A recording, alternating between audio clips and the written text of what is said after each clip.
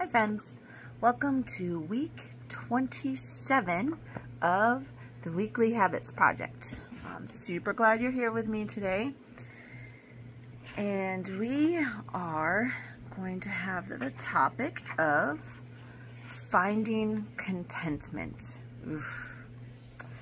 Finding contentment. So the passage that is given to us today is Philippians 4, 11, and 12. And I'm going to read it from the ESV and then the NLT, and then we'll get started in our study. So this is what Philippians 4, 11, and 12 says in the ESV. Not that I am speaking of being in need, for I have learned in whatever situation I am to be content. I know how to be brought low, and I know how to abound. In any and every circumstance, I have learned the secret of facing plenty and hunger, abundance and need. And then I'll read it from the NLT. And it says, not that I was ever in need, for I have learned how to be content with whatever I have. I know how to live on almost nothing or with everything. I have learned the secret of living in every situation, whether it is with a full stomach or empty, with plenty or little. So Paul is actually really showing us how to live a life of abundance, no matter our circumstance or our situation. He was a living, breathing testimony of God's great love and passion. So the context for this section, it's actually for Philippians 4, and it's 10 to 13. So it's a little bit of a couple added on verses there. So Philippians 4, 10 to 13. And Paul is talking, let me just turn here. Paul is talking to the Philippian Christians. Through them, God had met Paul's needs, and no matter how his circumstances changed, Paul had this like inner contentment, this ease, that everything was going to be okay, and that knowing God would take care of him.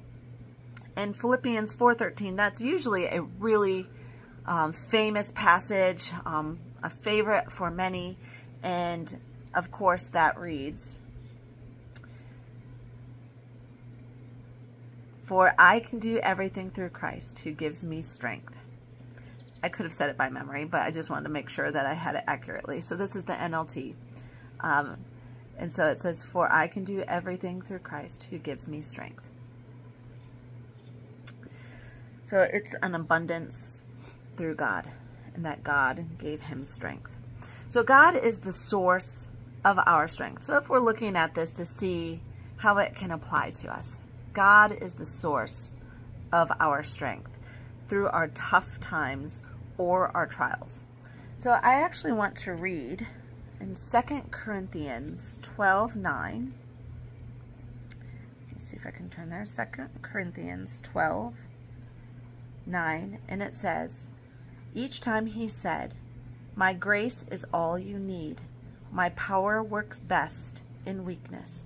So now I am glad to boast about my weaknesses so that the power of Christ can work through me. So when we struggle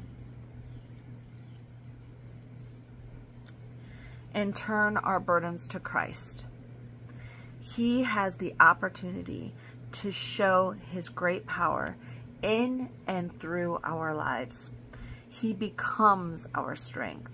And as we saw that in 2 Corinthians 12:9, it's in our weakness, he is strong. And I want to read in 1 Timothy 1:12. And again, this is Paul speaking in this. 1 Timothy 1:12. And it says this, I thank Christ Jesus our Lord, who has given me strength to do his work. He considered me trustworthy and appointed me to serve him. So I want to be sure that we thank God for giving us the strength like he gave Paul.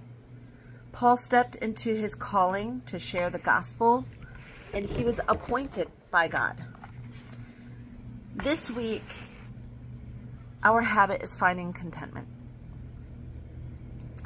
I want you to think about your situation, the one that you sit in right now. How are you showing contentment? What does that look like in your life? What is God doing right now to show his power in your weakness? These are all questions that actually take a moment to kind of think up and understand in our own lives. And so it's important that we sit with it for a minute. God calls us to do a work for him. And even though our circumstances and our situations might be tough, we might be struggling, we might have financial issues, we might have spousal issues, we might have parenting issues, whatever issues you're dealing with, medical, sickness, whatever it is. We all have a calling. And we should approach God with such gratitude for giving us that calling to go and serve and love others. And sometimes we might think that we can't because of the circumstance we're in.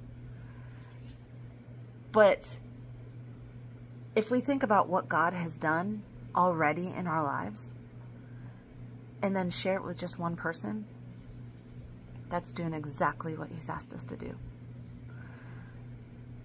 So think about your situation. Sit with it right now. How are you showing contentment? How do you have inner peace? And this is not like the inner peace that you can bring to yourself. This is an inner peace that only God can give. What does that look like for you? For Paul, it was abundance. It can be abundance for you too. Maybe some of you are facing struggles with unknown outcomes. Like I said, medical, financial, parenting, marriage. I challenge you this week to seek God.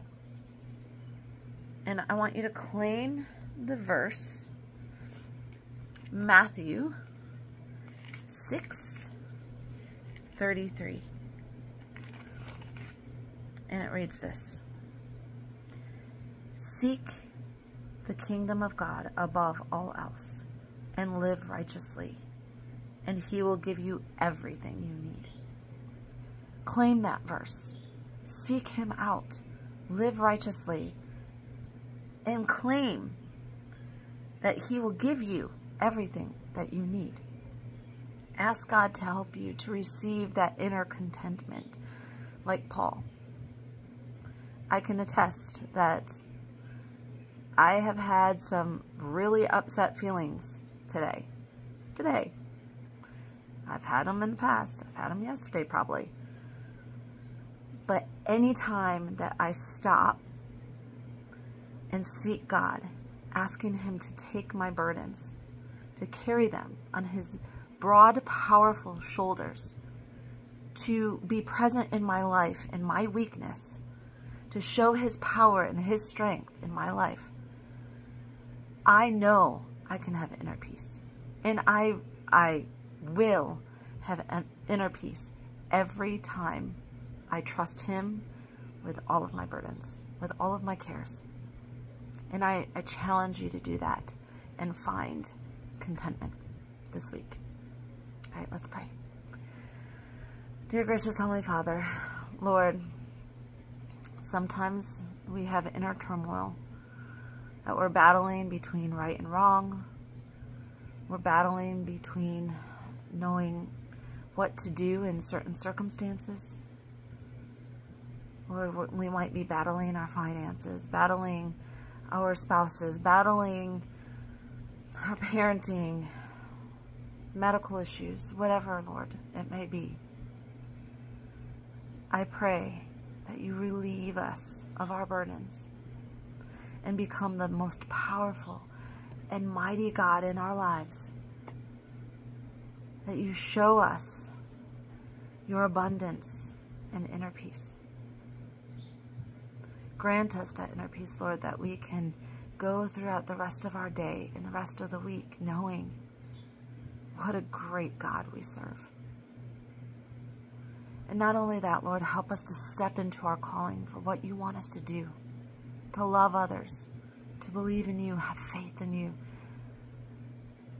and share others what you have done in our lives. I ask you, Lord, to bless each person here and guide their steps and their ways, helping them to find that inner contentment, just as Paul did. Thank you, Lord. In Jesus' name we pray. Amen. Blessings.